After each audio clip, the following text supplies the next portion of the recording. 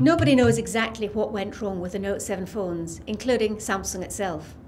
The company first attributed the problem to faulty batteries, but the issue persisted even after switching battery supplier. Tech experts have speculated that the cause may be that the batteries have been crammed in too tightly, triggering short circuits.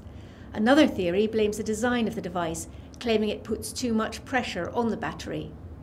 The Note 7 has a larger battery with higher energy density than other Samsung phones.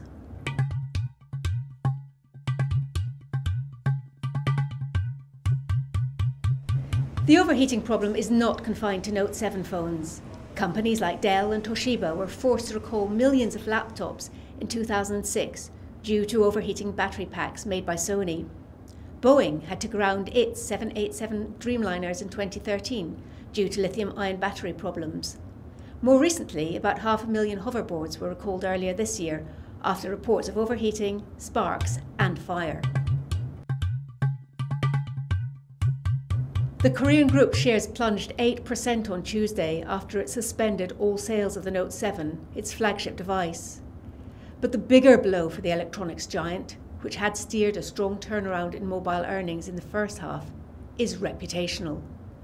Waning consumer confidence means it has lost much of that sales momentum, and fear is that that will ripple out to the company's other consumer products. That would leave Samsung with a tougher job in battling it out in the smartphone market, just as rival devices from Apple and Google hit the shops.